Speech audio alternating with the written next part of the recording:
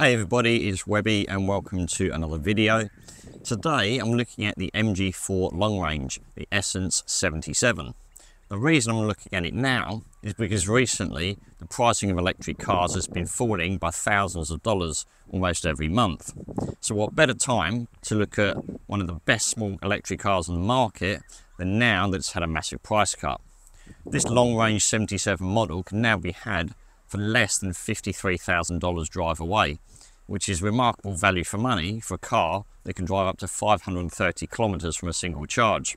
So today we're going to have a good look around the car, look at some of the features and have a drive as well, because from what I've heard and what I've read, this is a fantastic electric car to drive. So without further ado, let's get started and have a look at this new MG4 Essence 77. So first of all, let's talk a little bit about the technical specification of this car. It's got the biggest battery in the MG4 range at 77 kilowatts, and it's got a single electric motor that drives the rear wheels. It gives you 180 kilowatts worth of power and 350 newton meters of torque. To put that in perspective, it's about the same power as a Volkswagen Golf GTI, which is obviously front wheel drive. So performance from this car is actually 0 to 100 kilometers an hour in 6.5 seconds. So decent performance for such a small little car, and comparable to many hot hatches these days. As we'll find out when we go for a drive, it also handles a little bit like a small hot hatch as well. It's got rear wheel drive, multi-link rear suspension, and weighs just over 1,700 kilos, which might sound quite a lot, but for an electric car, that's actually pretty decent. Now, the Essence model stands out from the lower models in the range by the full LED headlights and these 18-inch wheels with aero covers, which stand out, as I say, from the lower grade models. In terms of maintenance and running costs, the capital service that's available in the MG4 every 2 years, which is 40,000 kilometres, is kept for 14 years, which is an absolutely crazy amount of time. Over that 14-year period, the total cost is just under $4,000, which averages it out less than $280 per year. So actually comparable to small cars out there in the market, like your Toyotas and your Mazdas and your Hyundais, so no more expensive to run or maintain one of those cars. The warranty period for this car is excellent as well. 7 years unlimited kilometres, including the battery. You also get 7 years of roadside assistance included as well. So the actual aftercare package for this MG4 is really impressive. In terms of practicality and boot space, on this Essence 77 model, we get slightly less boot space than you do with the models with the smaller battery, because obviously the battery takes up a little bit more space. We've got 350 litres as standard with the rear seats in place, but if you fold the rear seats down, it goes up to 1,165 litres of carrying capacity, so actually quite good for a small car. There's no spare wheel in this car. Like a lot of electric cars, you just get a tyre inflator kit. We also get this little bag in here, which has got the charging cable if you just want to plug it into the standard plug socket in your garage. But who's going to do that when it takes forever and a day to charge? Because when you're charging a 2.4 kilowatt 77 kilowatt battery, do the maths, it takes a day and a half to do, so almost pointless having that. So you might as well just either install a fast charger at your home, which you can do through MG, or you can just go and use it at one of the public charging places, which is going to be much quicker to charge the battery on this car. Now, in terms of charging, the 77 range model battery can actually charge up to 11 kilowatts on a 3-phase charger if you've got that facility at home. On public charging, it can do up to 144 kilowatts, so it can go from 10 to 80% in around about 40 minutes. Plenty to sort of keep you on your journey. You haven't got to worry too much about range anxiety, which obviously still these days people are concerned about. But with something like this that can do over 500 kilometers worth of driving range, I really don't think that's a concern anymore, particularly with this long range model. Alright, so for the next part of the video, we're actually going to jump inside the car, because despite the sun shining, the blue skies, it's actually bloody cold here in Melbourne at the minute, hence me wearing a beanie to keep my ears warm. So yeah, let's jump inside the car and have a look at some of the features before we take it out for a drive. Right, so let's jump in. I hope, actually it's a really windy day here, as you might be able to see from some of the trees over there, so I'm hoping the audio isn't too distorted for you. Anyway, let's jump inside the car. Keyless entry and push button start, as you would expect, a car costing this sort of money. The interior of the MG4 is actually really nice. It's got a bit of a mixture of standard car and also a bit sort of futuristic, as you can see there from the dash. The first thing you sort of notice is these lovely sport seats, trimmed in sort of fake leather and cloth there in the middle. They're heated as well, which is really nice, and got lots of support to hold you in when you're going around a corner. Very nice interior. So let's jump in and have a look. So this is the view ahead of the driver in the MG4. It's actually a really pleasant interior. I do quite like the mixture of sort of modern but sort of traditional, but kind of not too oversimplified. And there's a few bits and pieces going on, and I'll show you some of the buttons and features as we go through. The steering wheel itself is nice, sort of leather trim. There's some buttons this side, so things like your phone. You can then adjust what you see on the display in front of you with this button here. The programmable button here really comes in handy because it allows you to do things like either adjust the air conditioning temperature, which is really useful because otherwise you've got to delve into all the menus on the sat-nav system, or you can program it to change your driving mode or how much regenerative braking you use when you're driving along. And then this button here, you can just up and down the temperature or whatever you've chosen to assign that button to do. Over this side you've then got all your safety stuff, your adaptive cruise control, another programmable button there as well, which is really handy too. So those two programmable buttons actually make a big difference to how you use this car and make it much more usable. So here in front of the driver then, we've got the 7-inch digital display. It's nice and easy to read as you're driving along. You've got the speed right there in the middle. We've then got the range and the battery life left there just below that. Over to the left hand side you can see some of the safety sort of notifications to tell you whether your lane keeping aid is switched on or not. Over on the right hand side you can actually program this to choose what you want to see. At the moment I've obviously got sort of the range and the energy consumption, if you like, but you could also program that to look at your tyre pressures or your sat nav or your radio. So lots of information going on there, but not over complicated, which is really nice.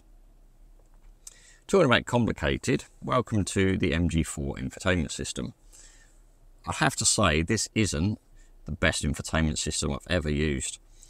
The functionality in terms of what you can find on there is pretty decent, but how it actually works is really frustrating. It's very slow to start up. When you press a button it takes ages to do anything, and thankfully you've got Apple CarPlay and Android Auto, although you have to plug them in, because everything just takes... So what I mean, you press a button, nothing really happens. You press the home button, and yeah, it just seems to take a little while for everything to sort of kick in, which is a little bit frustrating. So as you can see, we've got some tiles here for the basic functions. You've got your weather, you can choose your smartphone mirror in there, how much battery life you've got left, if we're listening to any music, and the built-in sat-nav. So this is the built-in sat-nav for the MG4. The actual screen itself looks pretty good, but when you're moving it around with your finger, it does appear a little bit laggy, and certainly not as good as Apple CarPlay. Now I mentioned a minute ago about having the climate control buttons up there, but also you can make the shortcut here on the steering wheel, operate your air conditioning. So once you've pressed that button there, all your controls then come up there on the screen. So you use the silver button here to go up and down to adjust your temperature. You can see I'm changing that there, and then you can go left and right to adjust your fan speed, or you can just press the button in and it will use automatic for the climate control. And that's a really good shortcut for any MG4 owners out there, because having to use the other way of doing it, of keep going into the climate control menu, it's just time consuming, and obviously if you're driving along, pretty dangerous to take your eyes off the road. And then below the actual infotainment screen, there's an on and off button there for the air conditioning, so you can just literally turn that off quite easily. Front and rear sort of demist for the windscreens, hazards, the home button for the infotainment screen, and then the plus and minus for your volume. So all pretty straightforward. Just below that then, we've also got a wireless charging pad here on the Essence model, which is good, but if you look at it, there's no kind of sort of restrictions there for your phone, so your phone sort of sits flat on there, if you go around the corner a bit too quickly, your phone will fall off and then end up on the passenger floor. So ideally, you need something there just to stop your phone falling off. Then you've got your gear selector here, obviously reverse, neutral, drive, and then when you press the button in like that, it goes into park and electronic handbrake. So that's actually really easy to use. Underneath that then, we've got not only a bit of storage down here, plenty of room for sort of putting trinkets and wires and bits and pieces, and you can then slide that across to obviously close everything up. We've got a couple of cup holders, and then just up and underneath we've got a couple of USB charging points. We've got a USB-A and a USB-C, and also a 12-volt socket. But the downside is you need that USB-A to actually plug in for Apple CarPlay and Android Auto. So they're not wireless, which I think is a really big miss, because so many cars nowadays have wireless CarPlay and Android Auto. It's almost becoming the norm. Anyway, next to us we've got this lovely sort of padded armrest, which does open up to get a bit more storage there as well, so that's quite sort of handy to have. But when you look around the cabin, as I said a minute ago, it's actually a really nice sort of place to be. The plastic seems sort of fairly good quality. Yes, some of them on top of the doors are a little bit sort of scratchy, but you're not really going to sit there tapping the doors all day long, are you? You're going to actually be driving your car. And that's the big thing about this. It is so good to drive, which we're going to get into in a minute. So this is my driving position here in the MG4. As I said earlier, the seats are super comfortable. There's plenty of adjustment in the steering wheel, and the visibility out the side and out the front are really good too. The A-pillar isn't too bad for coming out of junctions, so you don't get too much of a blind spot, and everything is laid out nice and easy to use. The sat-nav system is fairly in reach, as are the driving controls for selecting gears as well. Plenty of storage down here to store everything. So the front part of the cabin is really good. Let's now have a look in the back and see what amenities we've got back there.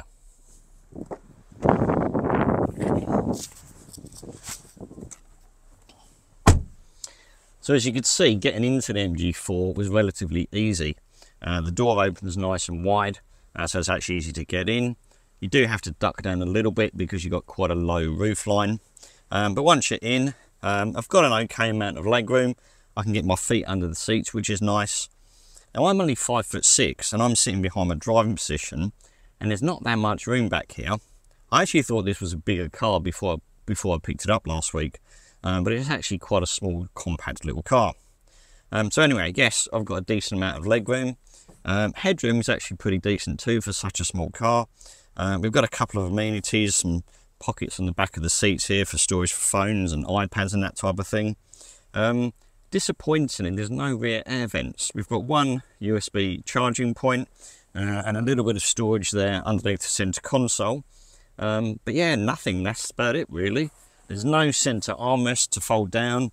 There's no cup holders in the middle. You do get ISOFIX, you can put a baby seat in the back, but that's really about it. It's sort of fairly basic back here. The seats are actually really comfortable, which is quite nice. There's a little bit of storage in the door, but you're not really going to fit much in there, not even a bottle. You'd have to probably use the one on the back of the driver's seat. The floor is pretty flat, so you probably could fit 3 people in the back here, although not big adults, because obviously it's not that wide and you don't get much space in front of you in terms of legroom. But if you're a family of 4 that aren't particularly tall, then yeah, this will be absolutely fine. So we're now out of that bitterly cold wind, and we're going to take the MG4 for a drive. I'm going to tell you what I think about this car, because in the last week of driving this, I have to say this is one of the best electric cars I've driven, and I've been lucky enough to drive quite a few. Everything I've read about this and watched videos of, and everyone raves about how good this car is. And yeah, I can't say anything different because it is such a good car to drive. It's won so many awards. Outright Car Sales Car of the Year last year, and so many different awards from different publications, and I have to say it's well deserved. There were a few little bits and pieces that aren't perfect, like the safety systems, but so many manufacturers are going that way where you have to turn everything off every time you get in the car. MG is no different in that respect, but the actual way it drives and everything else about the car is absolutely brilliant. So let's hit the road and let me tell you all about how this MG4 drives. One quirky thing about the MG4 is that once you actually got in, there's no start button. Once you get in, the car's on. That can be a good thing and a bad thing, because, you know, if you've just got out of the car and you've gone into the house or whatever just to get some bits, the car's still on. If you go indoors and you forget the car's on and you come back an hour later, you'll have lost a bit of charge in your battery, which could be a bit inconvenient. As I mentioned earlier in the video, this car weighs just over 1,700 kilos. And a lot of electric cars weigh much more than that. Some of the ones I've driven are sort of 2 ton plus, and they really feel the weight when they go around corners. The MG4 in comparison is very nimble and light, and you don't feel that sort of like every time you go over a bump it unsettles the car. They've done a fantastic job with the suspension and how it controls its weight distribution, and, you know, to go around corners and things like that. It really drives very, very well. And a lot of people sort of in the last year or so sort of say, oh, Chinese cars, they're not going to be very good. Come and drive an MG4 and I reckon that will change your mind, because this thing drives really, really well. And you don't have to spend $53,000 like this long range model here to get into an MG4. The entry level car now starts from just under $40,000, which is a bit of a bargain really.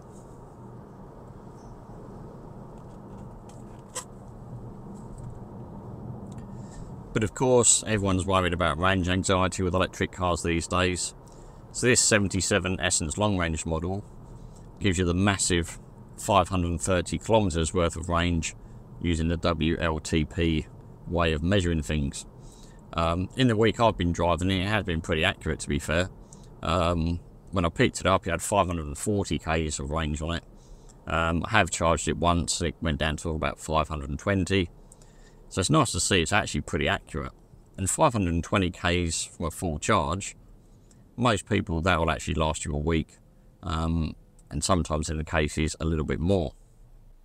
The nice thing when you actually pull away from a standing start like traffic lights or something is it doesn't shove you in your back and, you know, pin you in your seat and make it sort of a bit of an uncomfortable experience.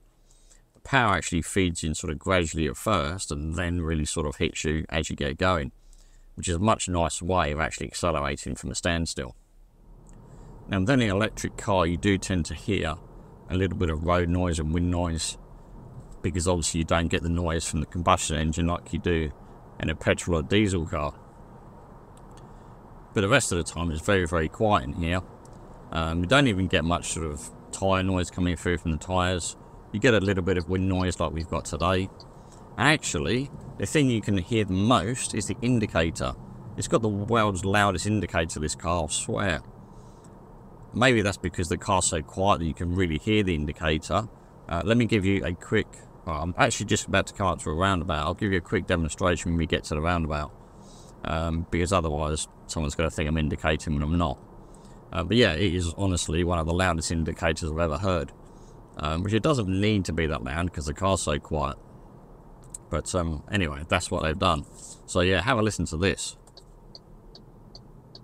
That's loud, isn't it? That's really, really loud. But at least good to know your indicators on, which isn't necessarily a bad thing.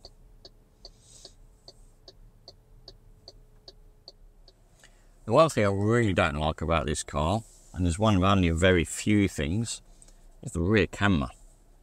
It's got this strange sort of fisheye look to the lens, and it's not particularly clear. So yeah, if I was going to mark this car down in any particular sort of department, it's the rear camera. It is pretty poor for a car in 2024. So that brings us to a conclusion, my review on the MG4. I have to say I've really enjoyed my week with this car. It's such a good thing to drive. It's got a great range, it's comfortable, there's lots of tech on the car. There's a couple of little bits that are obviously frustrating, like a lot of cars these days. But as an overall package, there's really not much to dislike about this car and lots to like. If I had to put my hard-earned money into one of these, yeah, I would. If I was looking to buy an electric car, I reckon this would be top of my shopping list. It is such a good car. So yeah, that's my overall thoughts and opinions. If you've enjoyed the video, give it a like, share it with your friends. subscribe to the channel and also hit the notification bell, and keep an eye out for some more videos coming soon, because the rest of this year there's a few bits and pieces planned, not just with MG but a few other manufacturers as well. So yeah, keep an eye out for more videos to come. If you've got any questions about this car, leave them in the comments for me below and I'll answer them for you as soon as I can. And that just leaves me to say thanks for watching. Hope you've enjoyed it and I look forward to seeing you again very, very soon.